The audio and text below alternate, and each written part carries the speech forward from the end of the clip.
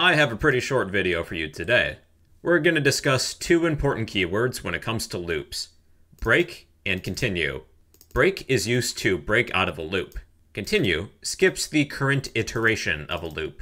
Think of the break keyword as the stop button on a remote. Continue would be similar to skip. With break, we're stopping.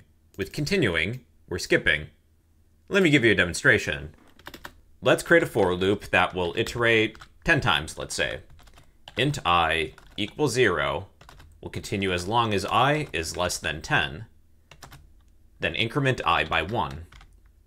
During each iteration, I'll just print I. Then add a space. Here's what we got. We have the numbers 0 through 9.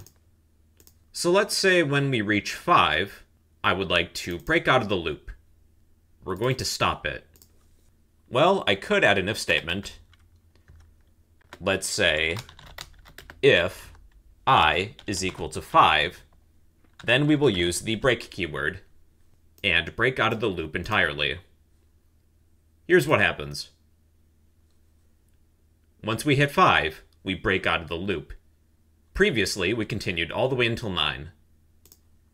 Now, with the continue keyword, we don't break out of the loop. We just skip the current iteration, like a skip button on a remote. This time, let's use continue rather than break. And we'll see the differences between the two. Now, since we're using continue, the number 5 is missing. We skipped that specific cycle of the loop and went back to the beginning. That's why 5 is missing between 4 and 6. But we still continue to the end. When working with loops, if you ever need to break out, you can use the break keyword. To skip the current iteration, you can use continue. And well, everybody, that is both the break and continue keywords in Java.